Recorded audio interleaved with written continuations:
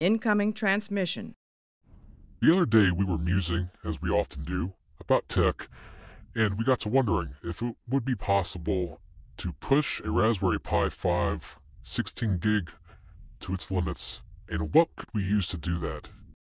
We ended up using Llama and OpenWebUI in Docker containers on a fresh install of Raspberry Pi OS Lite, and we were surprised to see that GPT-OSS 20B could run at over 2 tokens a second. Here you can see it really did push the system to its limits, but even so, all our thermals still stayed relatively stable. We did, however, note rather long prompt processing times, especially on the more complex and involved prompts, and those times can sometimes get upwards of 30 minutes.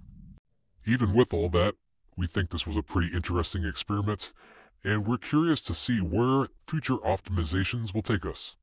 Until next time.